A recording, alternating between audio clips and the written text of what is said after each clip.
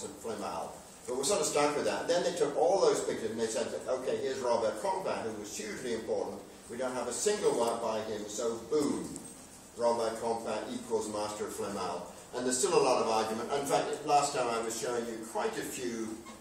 Again, I mean, I can't even pretend to be vaguely an expert in this period, because this is the sort of picayune stuff that people who have nothing better to do and are looking for PhD topics get into this. But I mean, could the same artist have done that, have done that, have done that, and have done that? I mean, to me, they look different enough that at least it raises questions.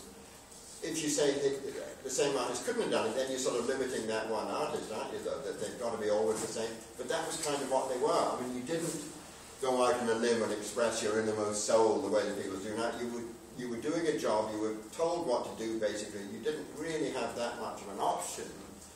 So, again, we'll talk about this a bit more. Part of the conservatism of the art was the system of apprenticeship, because there were no art schools. You could be 10, 12 years old. You started with an artist, you swept the floor, you ground the pigments, you worked your way up. Gradually you did little bits and pieces as you get more proficient in your job.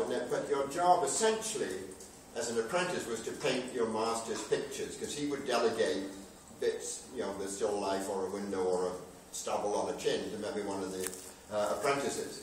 And or then you would work your way up to assistant, as opposed to just being a pupil, basically. So you were basically continuing perfectly in imitation of the style of your teacher.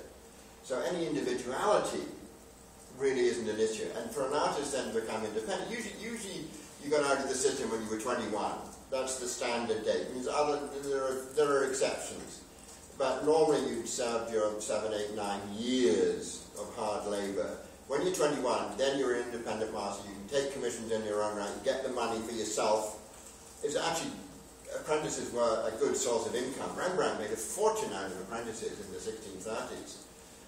Rubens, I mean, they had people lining up to be taught by the master. But again, that leads to a similarity of styles. I mean, there are dozens of artists listed on the guilds in Bruges, say, or Ghent in the 1430s or so.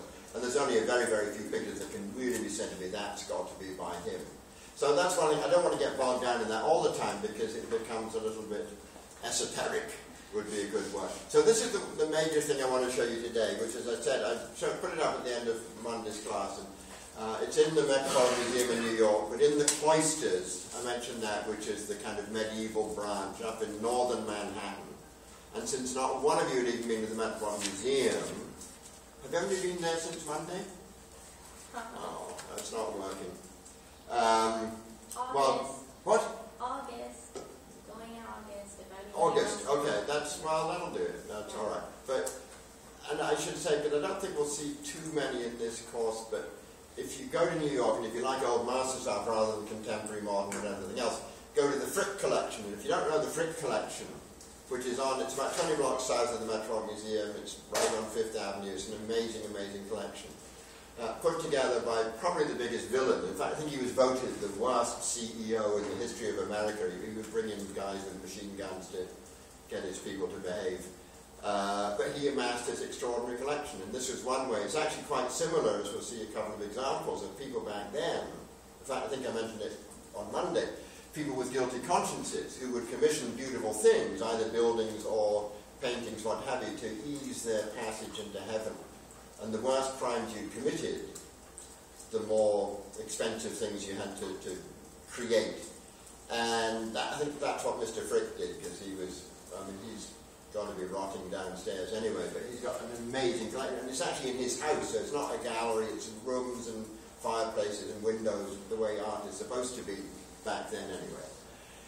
So do the Frick collection, but then do the Cloisters as well. So this is Compat, if you remember, his dates were about 1375, died in 1444. There's so many artists at this time, we don't know exactly when they were born. Usually we know that when they died, because there's better records for that sort of thing. Lived most of his time in Tournai. I gave a lot of information about what he did there. Not for you to remember it, but just to give you an idea of what a successful artist did, how he earned his living. So this was done, again, as I said, your you'll see slightly different dates. Mine are the only ones that count, so just make sure you remember that. 14, 25, 30 or so. And it's not big. I didn't put that up. Sorry. See, look how small it is. So in fact, when it's called an altarpiece, I think that's a little bit presumptuous. Because an altarpiece implies that it's in a big chapel in the church or even the main altar. So it's going to be huge for public display. And this is quite clearly for private devotion. And there's a huge difference because you have an intimacy of scale and subject matter and everything else. This is to be, remember, it's a triptych. So you fold up the wings and you just carry it around when you go on your travels. It's with you all the time, basically. So it's very portable, which is kind of important. And it's called the Mayrode altarpiece because it belonged to a family called Mayrode for a couple of hundred years. They weren't the original owners. They didn't commission it, but if you remember last week, the Wilton diptych, same sort of idea. You get your name attached to the thing. 25 inches high. The side wings are about 11 inches wide or so. So it's quite small. It's nice. So that's in a way. The trouble is you have to really get up close to it.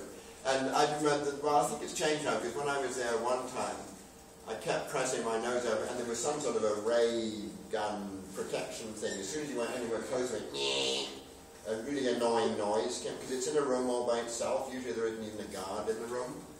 So that was just a little warning to jump back. I think a taser would be good, just to... But that's the trouble. You want to get your face an inch away from it to see all this amazing detail that I'm going to zoom in on for you. So as I say, it is small, it is private. Maybe it's a little bit puffed up in reputation because it's the best thing of its kind from this period in North America. But it's still pretty damn good. And what we see is, the central scene is the Annunciation. And we're going to see approximately 352 Annunciations throughout this course. It's actually quite useful to have one theme, one subject, which you can then compare to other ones, like a Madonna and Child. That would be the most common image, I'm sure. So the Annunciation, and again, remember, you're all reading the Bible. Did you all read the Bible since Monday? You did? No. Sure. Page 3. It's the Annunciation, and again, I'm assuming that a lot of you aren't familiar with Christian historical facts, if that's the right way of putting it. This is the angel Gabriel, or the archangel. There were 4 archangels, and his job, Gabriel, G-A-B-R-I-E-L, was to show up and tell Mary, the Virgin Mary, that she's going to be the Mother of God. And she's calmly sitting there reading the book. I mean, I think you or I would maybe be a little bit startled. Maybe he hasn't quite said it yet. He's an angel, so he might be invisible. But the point is, you don't read these things literally. This is all kind of dogma, in a way. It's all an illustration of faith. Anyway, that's the central theme. And then on the wings, you have the 2 people who paid for it. And again, there's a huge argument about exactly if these are by the same artist or a little bit later. One of the things is that normally when you fold up an altarpiece, and again we'll see an example in a bit, there's stuff to look at on the outside. Well, we saw that last week with the Wilton diptych. Remember the beaten out part? On the back of these panels here, there's nothing, which makes people a little bit suspicious. There's another version of the central panel somewhere else that some people think is the real one. And then, see, if you were a successful artist and you do a picture and it sells, do another one for God's sake. I mean, you don't have to reinvent yourself every time. So there's a lot of repetition. In the studio, they would probably keep a drawing of the main composition, and then they would just hand it to the pupils, and then they would just repeat that for the next customer. Quite acceptable. So maybe, I mean, to me, this is so well painted. It looks better painted than the other version. So but then people think that maybe it changed hands, so the wings were added later. But anyway, whoever it is, we'll look at them in detail in just a second. They're called the donors, D-O-N-O-R-S, the people who paid for it. And then on this side, my favourite part of the whole picture is old Joseph. Remember we saw him last time? 18 and handsome when he gets engaged and married to Mary, 102 within a year or so. So here he is working away in his carpenter's shop. And it's a marvellous illustration, again, of the craftsman on the job. It's quite wonderful. So just to give you a couple of other annunciations. Last time I showed you the Limburg Brothers. This is actually from another book that they wrote from the illustrated with the same fellow. Doesn't really matter what you do. Just to give you an idea, look at this incredibly rich, the bordering, all of the royal insignia. I mean, there's a ton of, you could just spend a day looking at all this lovely stuff around here. Looks like somebody's playing the bongos. I don't think that could be it. And remember what I said about the bear and the swan? There's the bear, Urs, and then Siegen for the swan. There'll be swans somewhere as well. The Duke's mistress, her last name is Ursine, so there's a little pun on there. And quite often, not here, you get actually quite funny stuff in the border. It's almost like the artists are bored by the central bit, so they just sort of go nuts. They're often called grotesqueries, and here they're quite well behaved, making music and things like that. But the central theme of the Annunciation, again, just with Gabriel showing up, how he is represented very often is kind of the gentleman proposing marriage, as if he sort of falls to one knee. You know, he's going to hand over the ring, will you marry me, that sort of idea. But he very often carries lilies, or lilies would be placed next to Mary, because lilies were one of the symbols of purity. Every flower means something, every colour means something. There's always that sort of lateral meaning. That's what I was saying, you have to sort of read your dictionary of symbols. And so here, in he comes, he's going sort of bless, bless. He's got this, where he does his shopping, I'm not quite sure. He's got this amazing outfit. That's rather good. And then she's not that, she's a little bit surprised. There's that dove, that pigeon there, that's actually the dove of the Holy Spirit, which is the third part of the Trinity, God the Father, God the Son, God the Holy Ghost. So he's saying, but God himself is actually up here in the sort of, it's like he's at the theatre in the box seat, the best seat in the house. I'm not quite sure who that is propping him up. That's Moses, who was one of the most popular of all the Old Testament prophets, partly because what he's holding in his hand, you can see that thing, that's the Ten Commandments, the tablets of the Lord. When he's running away from Egypt, and he goes to the mountain and God brings all these, don't do this, don't do that, all a bit negative. So there he is, standing there on this wonderful bookcase.